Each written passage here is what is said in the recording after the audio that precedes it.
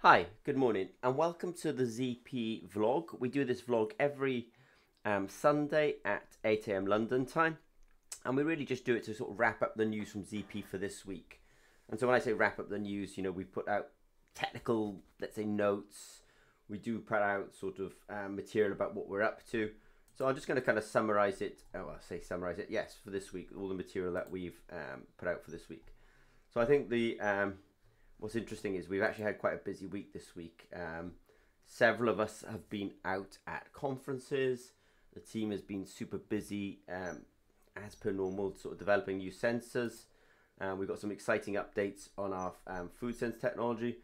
But if I was to go very quickly, we did have a very nice webinar recently with Technando. So Technando is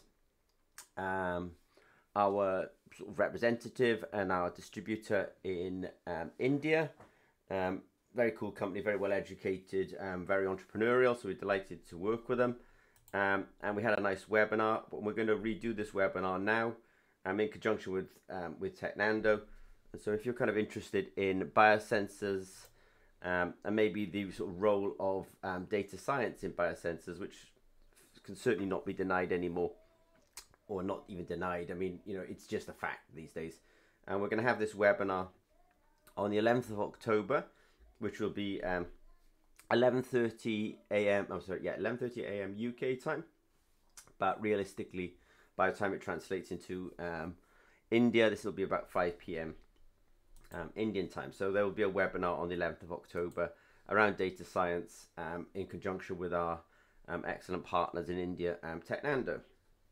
Something else that's kind of I really feel like there's a movement in the world at the moment to really kind of try and get on top of people, or trying to really help people with chronic kidney disease. So they kind of call it CKD, but we see so many inquiries and programs around the monitoring and control of unfortunately patients who maybe are on dialysis or have chronic disease or chronic kidney disease. And at ZP, we do definitely have a whole stack of technologies around kidney disease. We have our potassium sensor, our sodium sensors, our urea sensors, our pH sensors. I even put in our uric acid sensor, but I know that at least the first four, potassium, sodium, urea, pH, are very indicative of really the sort of job that the kidneys have done. I mean, people are trying to achieve a term they kind of homeostasis. The body wants to kind of keep itself in a good state, and so all these things, of potassium, sodium, urea, pH. The pH has to be in a certain place. The potassium and sodium need to be, well balanced. If you're building up with urea, then it's sort of an indicator that you're building up with waste products. And so these things are important. ZP does actually have these sensors. And we're doing a webinar on Tuesday because really, it's actually not so hard for ZP to incorporate these sensors now into our technology stack, especially our SenseIt-All technology stack. So we'll do a webinar on SenseIt-All on Tuesday. But if you're really interested in understanding, things like how to make a kidney panel and how to make it actually do it, and let's say get it to market, then maybe that webinar will be useful to you. I'll go a bit quicker because but related to this as well, it's just really a sort of, how do I describe this, as a sort of a different term, same problem, that unfortunately if the kidneys are not doing their disease, then you can get these kind of uremic toxins. I need to look up this term, uremic. It sort of obviously has that sort of urea origin to it. I suspect there's a Latin root to this. I haven't looked it up. That said, uremic toxins, if you're a chemist, then you don't love, but the terms paracresol sulfate and indoxyl sulfate, these are kind of organic molecules, which are two of the uremic toxins. These uremic toxins, whereas you could argue that urea is the kind of biomarker, people have these other toxins associated with them as well. And the question is, can we detect these at ZP? And the quick answer is we can. Doing it we then have to find out the context of detecting them. So there is that sort of next question. It's something I always say to people, look, they come to us, ZP, can you detect this? Yes, I can. But it's the context. What do you want to detect it in? Is it the urine?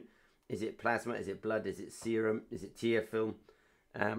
These are important questions. Is it on the breath even, for example? But we can detect these uremic toxins. They're organic molecules. At ZP, we quite like molecules that, when we say organic, there's also this extra term, which is, are they aromatic? Aromatic just means they have these lots of benzene rings. And also we like heteroatoms, nitrogen, phosphorus, sulfur. These would be the kind of heteroatoms. Nitrogen, phosphorus, oxygen. Yes. And something else now that we've started doing this. What is the greatest thing that we're most proud of at ZP? It's actually, I think one of them is actually Julie. Now, Julie is this amazing data management system. I used to call it database, but it's such a underplay of what it really is. A database essentially, you know, obviously stores data, but Julie is a data management system. And what it means is, you know, that we can we can store our data, we can analyze our data, we can share our data, and actually later on we can even download our data and produce reports upon our data. So this is a data management system. That said, we do have a very low cost entry level system. We call it freemium. And then we just did a webinar this week on the 29th of August saying freemium versus premium. What I want to say on this is that every Tuesday at 8 AM London time, we are doing these webinars now on Julie, just trying to answer questions that came in during the week. So if you're able to attend, fantastic, but just know that, and the reason we're doing this is it's part of our sort of commitment to our users, really, that we're doing. What we're saying is, if you're a Julie user, just know that there's a regular webinar, because it will just top you up on, if you have a question, we'll get it covered in that webinar.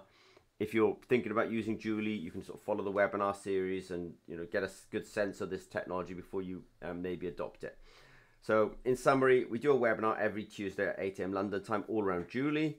This week we talked about freemium versus premium, you know, and what the differences are. And I know I said it at the very beginning, but this is really something that we're really proud of. I think it's a world-class data management system specifically tuned for electrochemical data. Now, I just said that, you know, we're obviously showing a big commitment to our products, and actually in the same vein, we're doing a Q&A session every Wednesday at 8 AM London time on our product FoodSense. So questions come in during the week, and we've laid out all of the webinars for FoodSense for the month of September. So there's one on the 16th, 13th, 20th and 27th of September. And it's basically so we're able to say to people, yes, we support these products, you know, and there's a whole, let's say, library of support material, and more importantly as well, we're always, you know, we're able to say, like, you've got a question, we'll probably get it. There'll always be a webinar once a week to kind of answer those kind of questions as well. And I realized that in the same vein as that, we actually did a webinar specifically for FoodSense this week.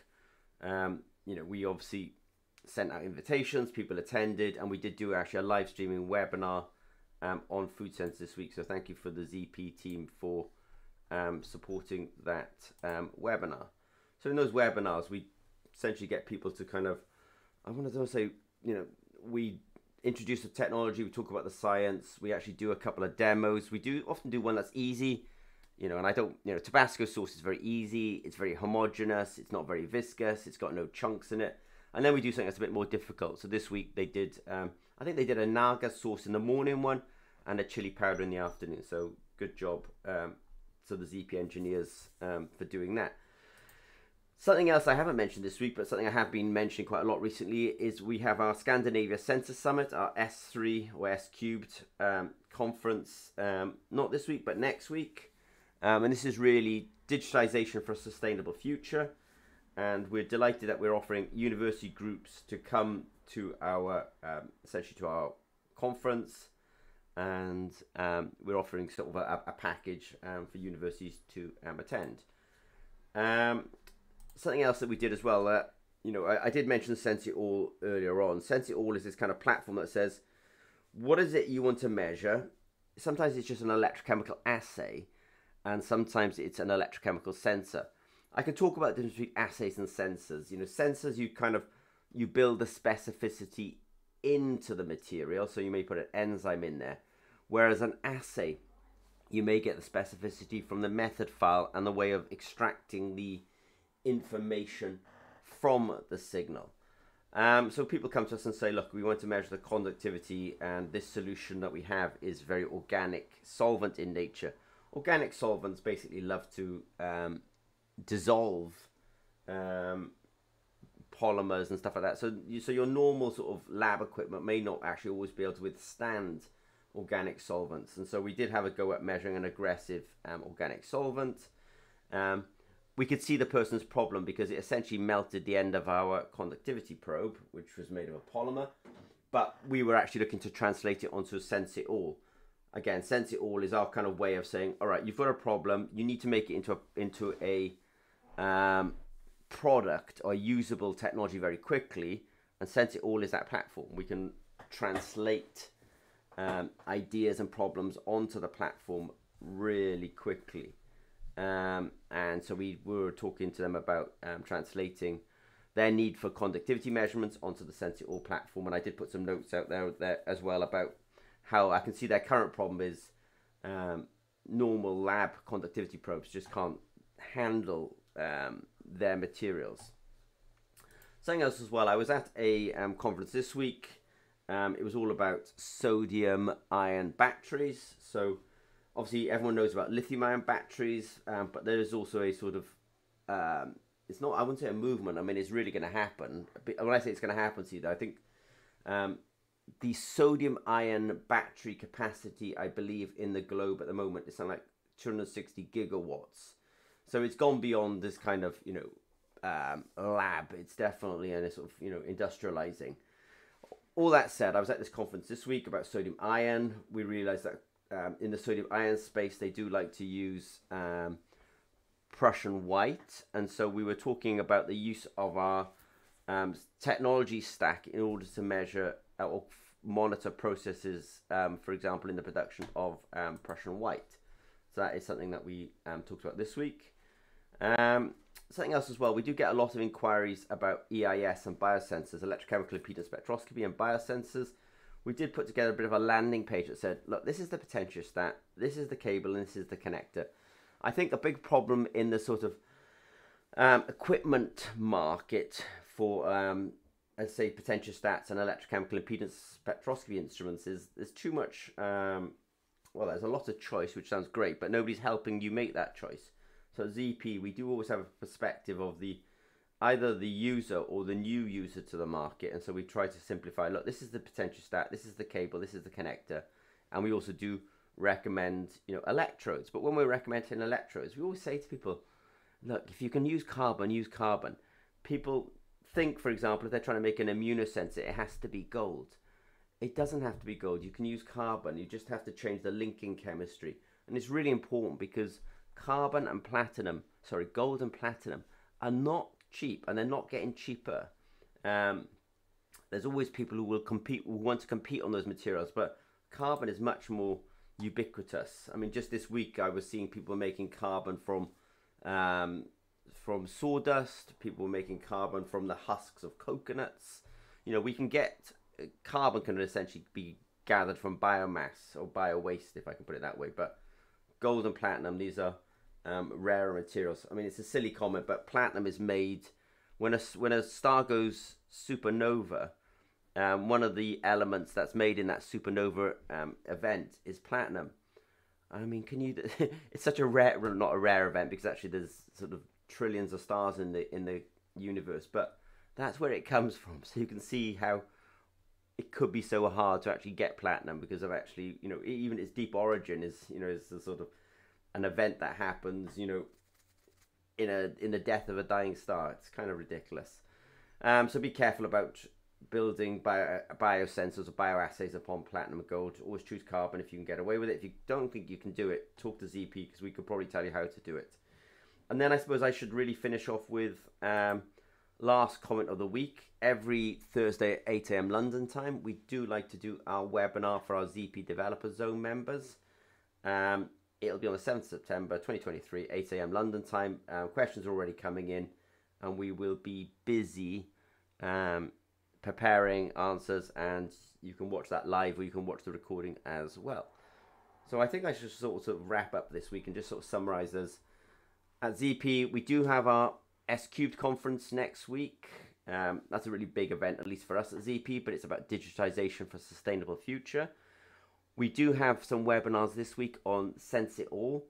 Sense It All reduces the timeline to make a electrochemical sensing minimal viable product down from probably 9 months to a year to 2 years down to something more like 3 months.